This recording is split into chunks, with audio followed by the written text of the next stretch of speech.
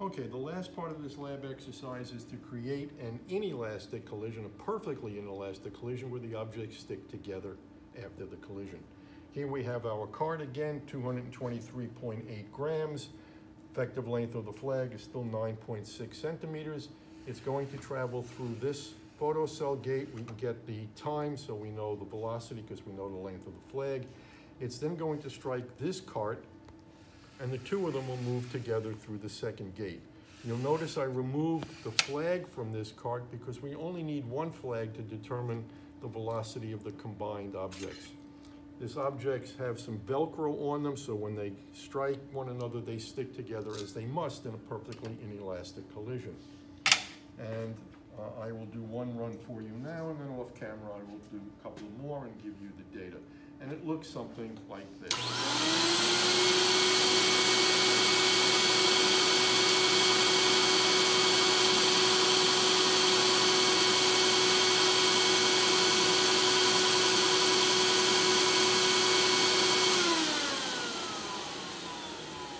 So, the first cart went through 0.525 seconds, and the combined mass 0.995 seconds.